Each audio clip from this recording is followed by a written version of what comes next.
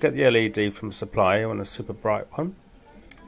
Okay, open the case up quite straightforwardly, 4 screws, and remove its white LED. That can be saved. Get the new red LED and place it back into the case. The short leg goes under the battery and the long leg goes on the top. You have to widen it first, of course. Put the lid back on then. You have to keep it carefully away from the metal sides or it will short out and drain the battery, which you don't want to do. Put the lid on and there you are.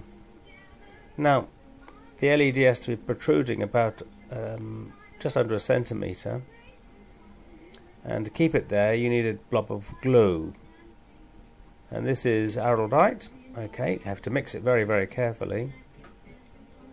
There's the ingredients, and you put a blob against the LED and then leave that to dry for a long, long time.